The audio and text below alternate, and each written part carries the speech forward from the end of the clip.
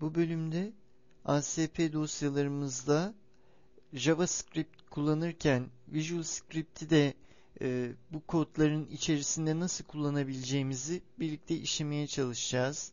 Bu konuyu işlemek istiyorum çünkü ihtiyaç duyabiliriz. JavaScript kodu içerisinde bir Visual Script komutuna ihtiyaç duyabiliriz. Burada işlemek istediğim örnekte şu: bizim normalde Visual Basic Script'te işlediğimiz ilk örnekte get ve post metodunu kullanmıştık. Bu ana ekranda girilen bilgileri ASP dosyamıza aktarmıştık ve burada onları elde edebilmiştik. Yani handle edebilmiştik. Burada önemli olan bunları örneğin bir değişkene depolayabilmek. Yani onu kullanabilecek şekilde elde edebilmek. Onu bir değişkende depolayabilmek, oradaki değerleri. Biz ekranda yazdırmıştık. Şimdi bununla ilgili bir örnek işleyelim. Zaten ilk örneğimiz şu an yine ekranda yüklü. Buradaki tekstlerimiz yine aynı şekilde isimleri, text adı, soyadı, e, text araya bir bunu yazdırmamıştık yanlış değilsem veya ilk satırını yazıyor olabilir. Şu an tam hatırlayamıyorum. Bakarız bunlara. İşte telefon ve meslek. Şimdi bakalım bunlara nasıl yazdırabiliriz? Yazdırabilir miyiz? Yazdıramaz mıyız? Öncelikle e,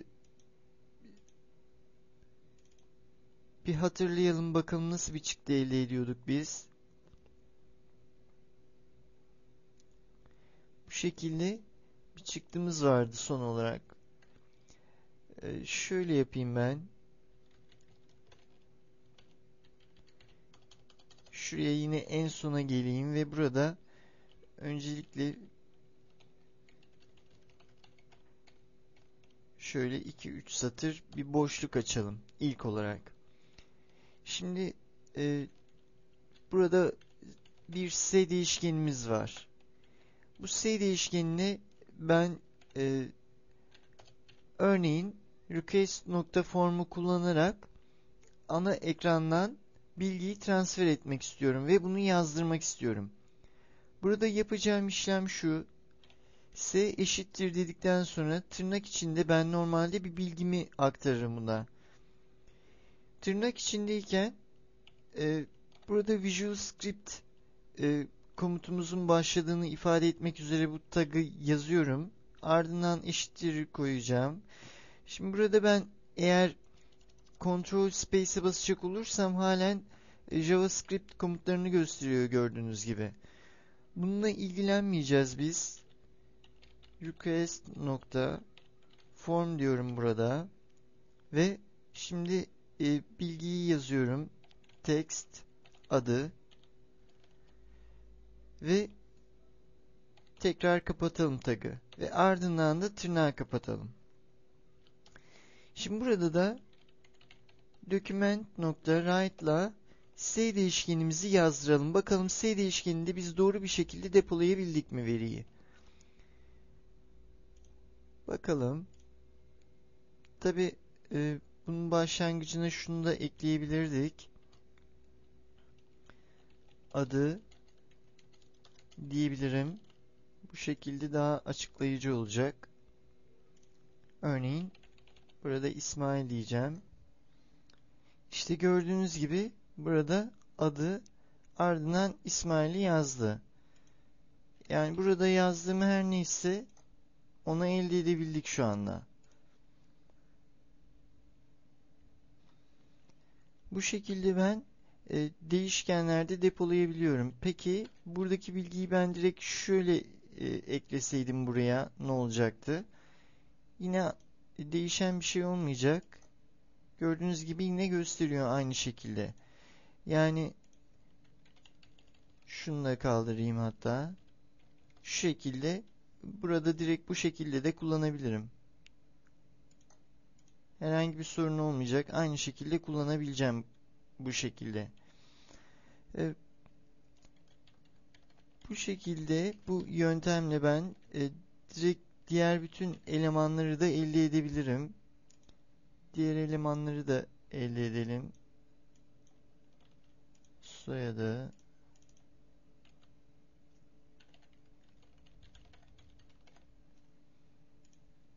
bakalım text adres, text adres, yanlış değilsem ilk satırı gözüküyordu veya tam hatırlayamıyorum ama bakarız ona. Bunları şu anda göstermem yeterli.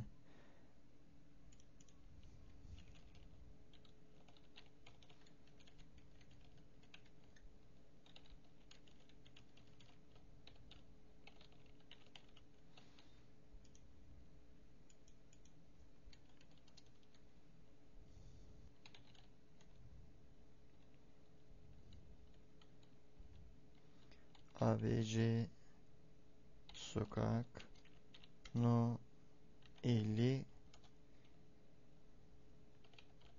İstanbul diyelim buraya. Telefon herhangi bir şey.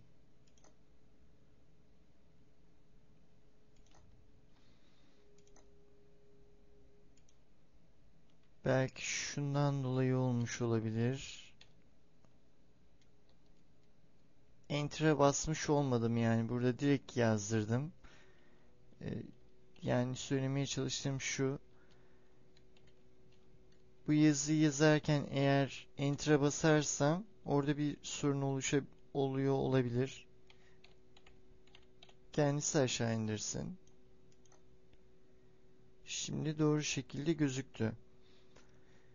Çok satırlı bir teksti yazdırırken kullanmamız gereken bir mantık var. Buradaki bütün satırları biz ya kendimiz tek tek elde edeceğiz, bir string'e aktaracağız ve yazdıracağız, ya da deminkisi gibi tek bir satır halinde yazdıracağız. Ama yine de okuyarak ve enter'ları, içindeki o ikinci satırları birleştireceğiz. İkinci, üçüncü satırları birleştirerek yazdırılması gerekiyor. Burada bunların sonuna bir de şunu ekleyecek olursak kodu tamamlamış olabiliriz diye düşünüyorum ben. Şurada şu şekilde ekleme yapalım.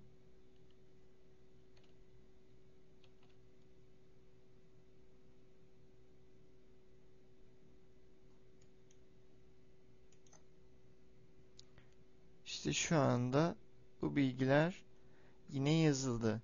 Gördüğünüz gibi biz JavaScript'i kullanıyoruz ama Visual Basic Script'ten de request form'u kullanarak yine ana ekrandan bilgileri transfer edebildik. JavaScript'te tanımlamış olduğumuz değişkene ve bunu yazdırabildik. Bu değişkenle ben istediğim gibi işlem yapabilirim. Bunu tek bir değişkene değil, hepsini ayrı ayrı tanımlayabilirdim. Bunlara aktarabilirdim. Yani burada var S adı, S soyadı, S adres, S telefon diyebilirim. Bunları ayrı ayrı değişkenlerde depolayabilirim.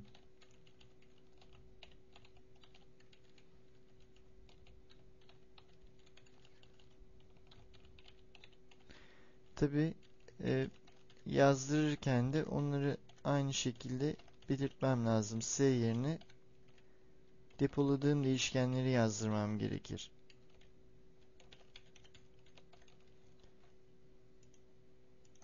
İşte herhangi bir değişiklik yok.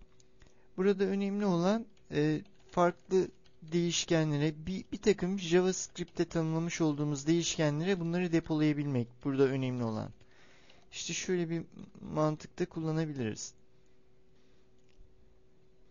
Tabi biraz önce belirttiğim gibi bazı kurallara dikkat etmemiz gerekiyor. Çok satırlı özellikle bir teksti okurken oradaki e, bilgi demin gördüğünüz gibi boş ekranda gözüktü.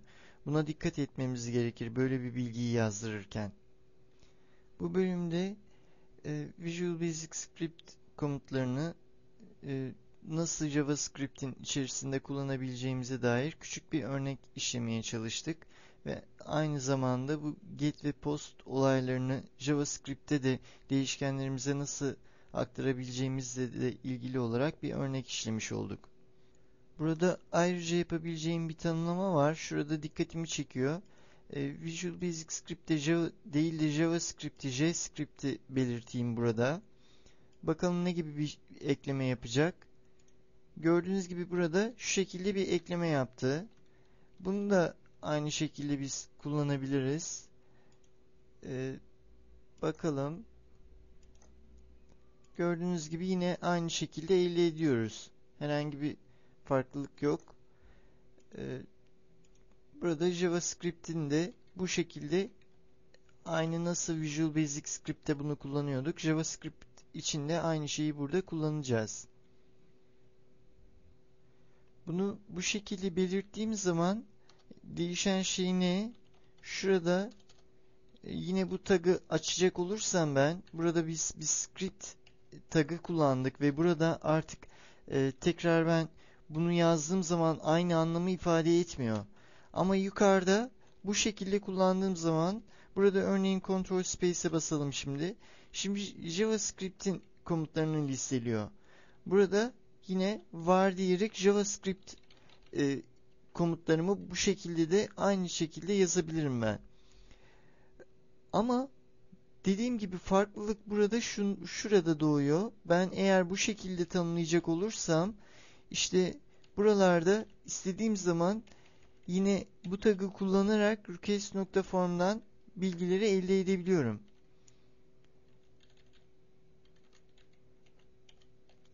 Eğer ben bunu kullanmadan aktaracak olursam ne olur? Bir de böyle deneyelim isterseniz.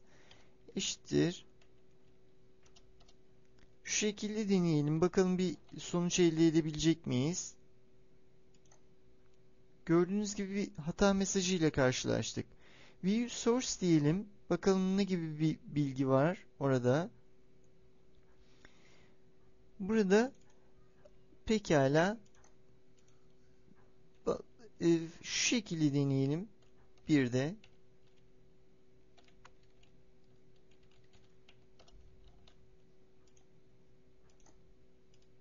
view source diyelim.